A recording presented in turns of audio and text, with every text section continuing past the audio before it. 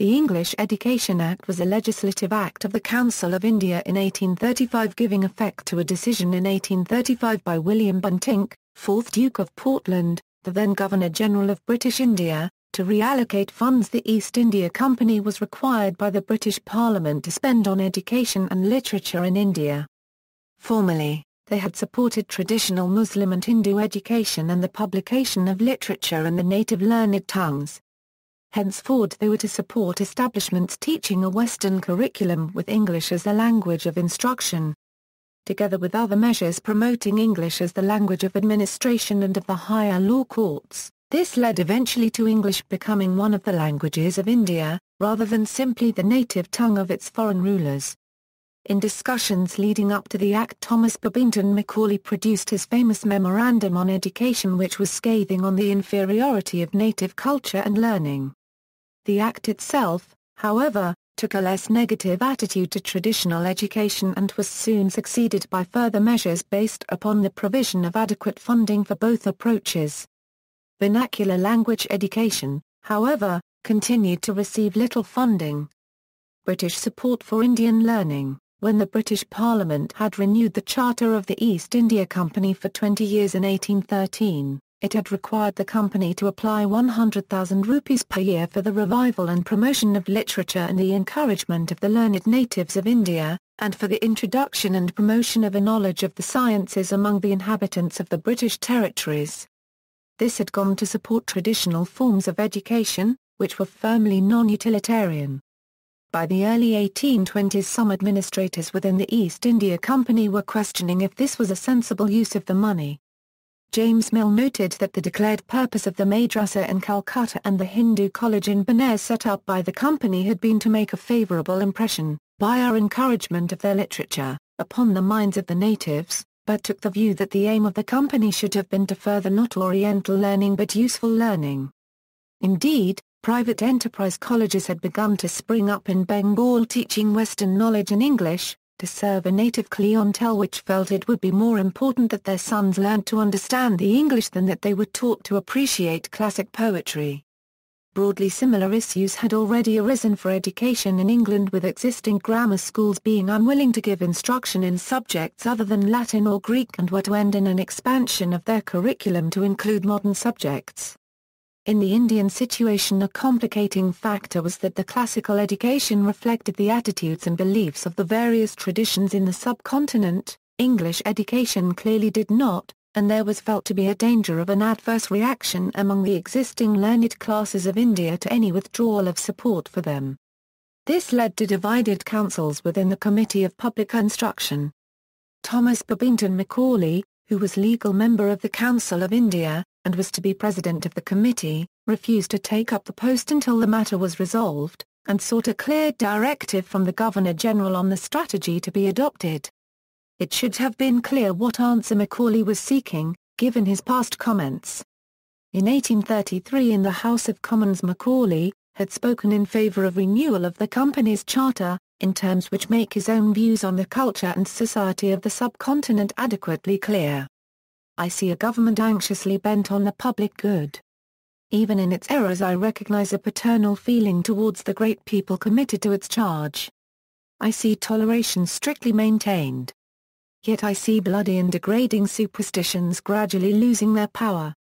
I see the morality, the philosophy, the taste of Europe, beginning to produce a salutary effect on the hearts and understandings of our subjects.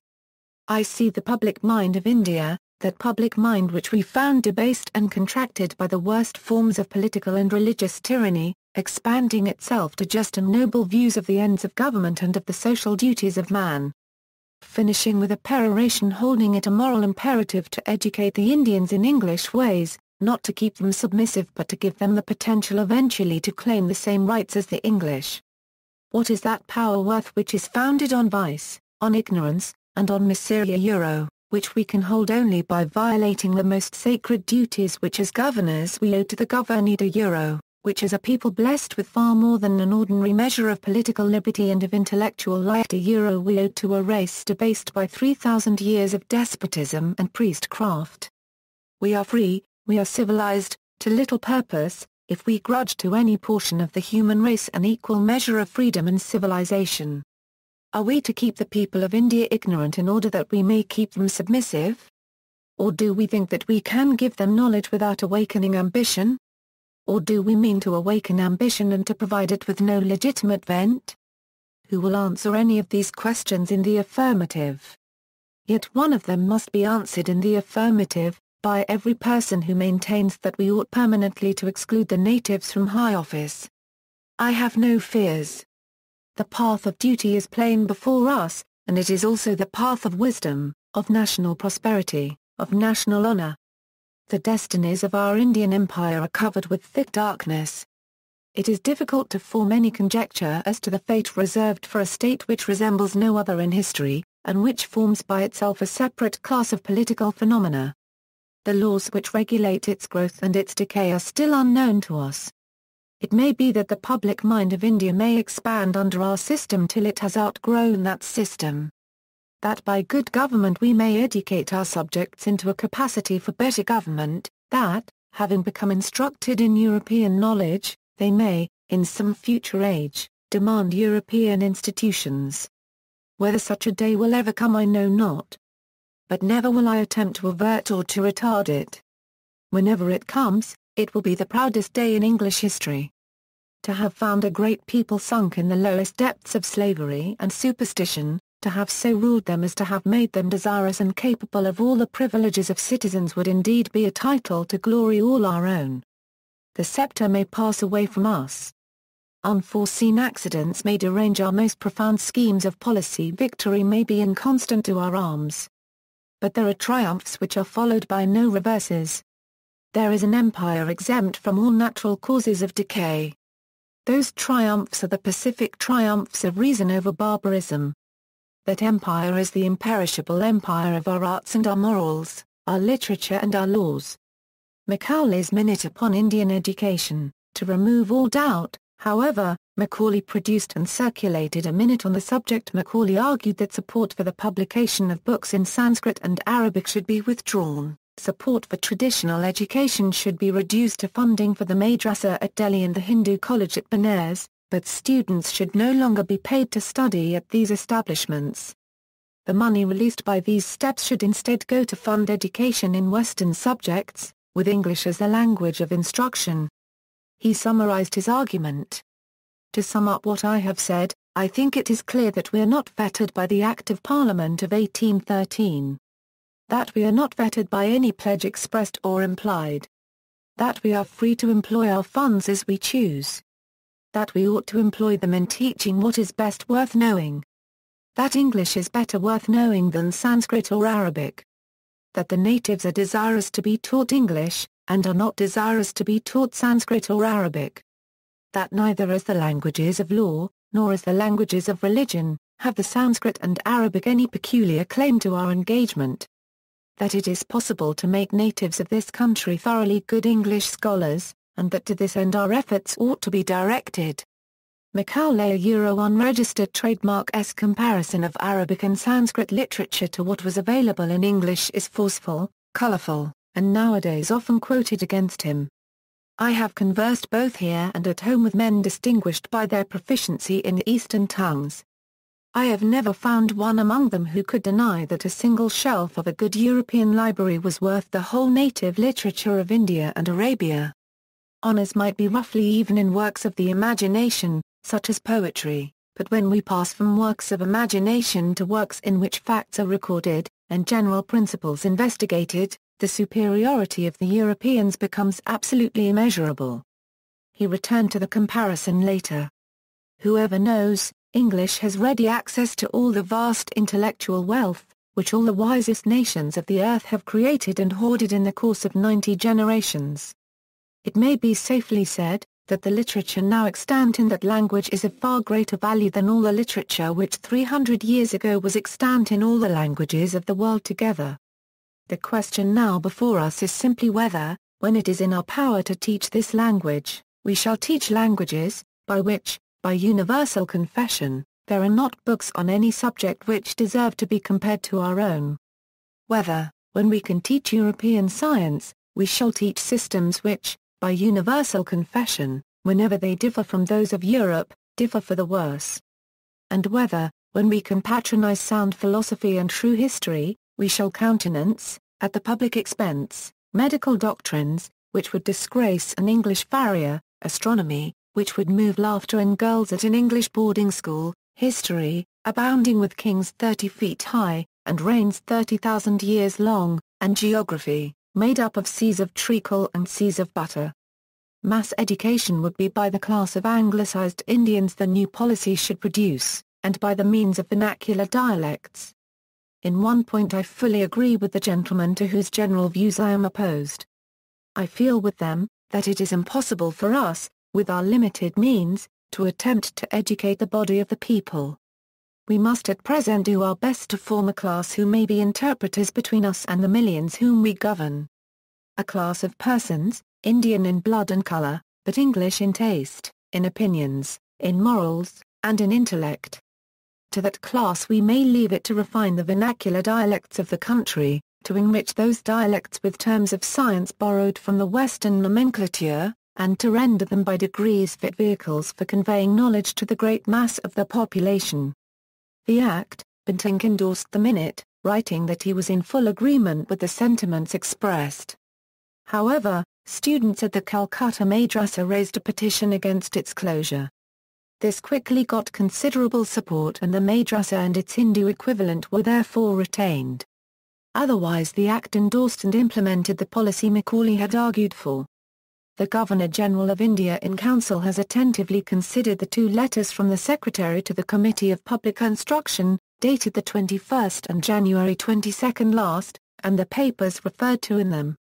First, His Lordship in Council is of opinion that the great object of the British government ought to be the promotion of European literature and science among the natives of India, and that all the funds appropriated for the purpose of education would be best employed on English education alone.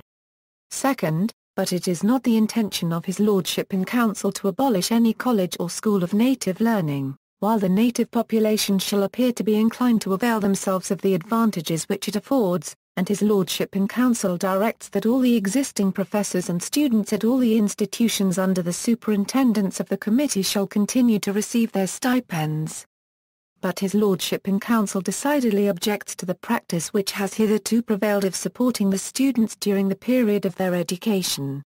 He conceives that the only effect of such a system can be to give artificial encouragement to branches of learning which, in the natural course of things, would be superseded by more useful studies, and he directs that no stipend shall be given to any student that may hereafter enter at any of these institutions, and that when any professor of Oriental learning shall vacate his situation, the committee shall report to the government the number and state of the class in order that the government may be able to decide upon the expediency of appointing a successor.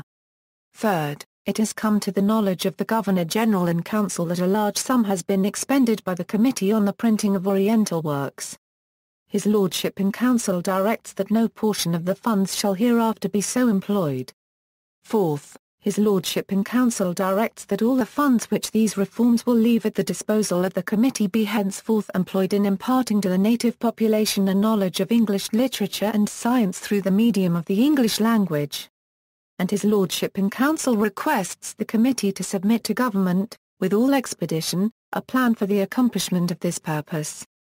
Opposition in London suppressed, on the news of the Act reaching England, a dispatch giving the official response of the company's Court of Directors was drafted within the India House. James Mill was a leading figure within the India House. Although he was known to favour education in the vernacular languages of India, otherwise he might have been expected to be broadly in favour of the Act.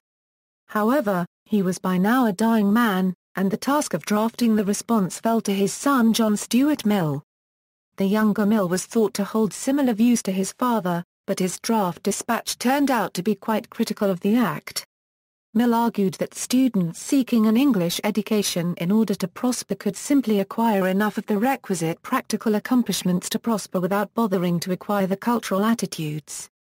For example, it did not follow that at the same time they would also free themselves from superstition. Even if they did, the current learned classes of India commanded widespread respect in Indian culture, and that one of the reasons they did so was the lack of practical uses for their learning. They were pursuing learning as an end in itself, rather than as a means to advancement. The same could not reliably be said of those seeking an English education, and therefore it was doubtful how they would be regarded by Indian society and therefore how far they would be able to influence it for the better. It would have been a better policy to continue to conciliate the existing learned classes, and to attempt to introduce European knowledge and disciplines into their studies and thus make them the desired interpreter class.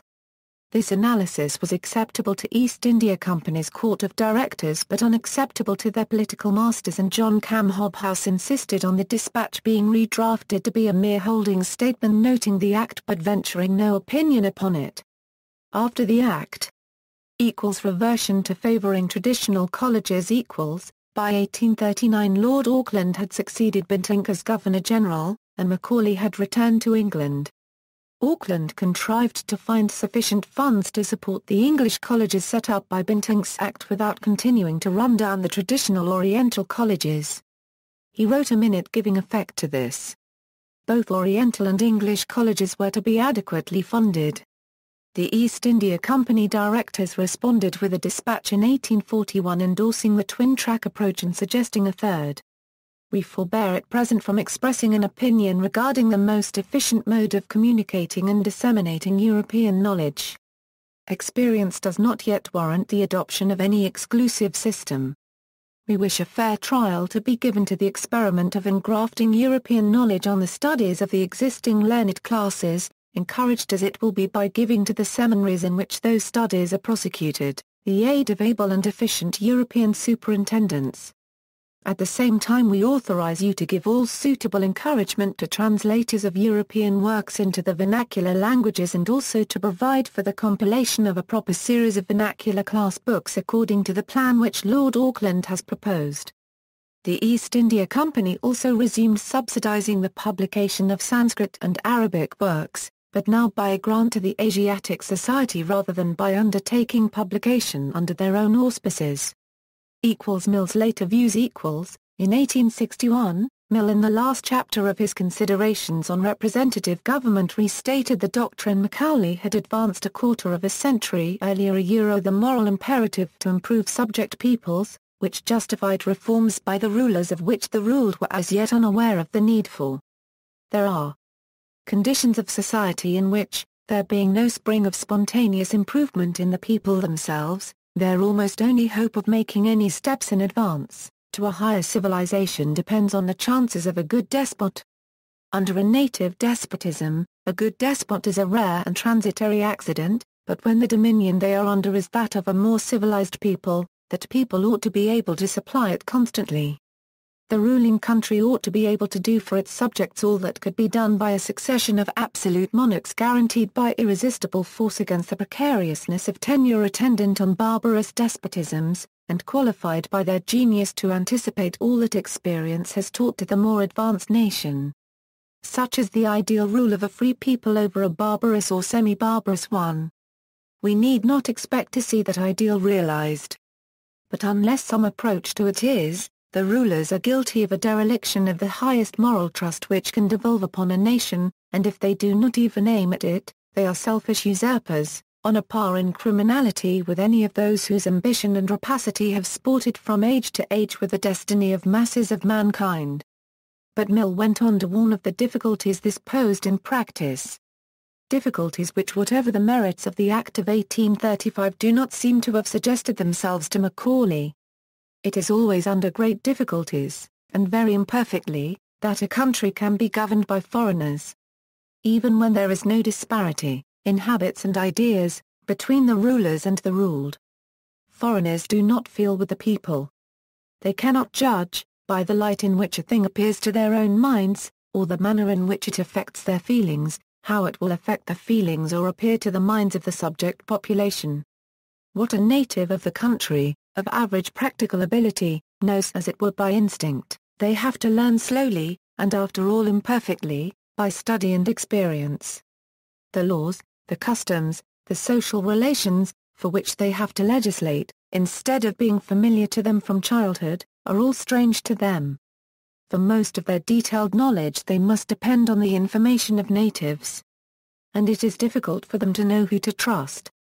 They are feared, suspected, probably disliked by the population. Seldom sought by them except for interested purposes. And they are prone to think the servilely submissive are the trustworthy. Their danger is of despising the natives. That of the natives is of disbelieving that anything the strangers do can be intended for their good. References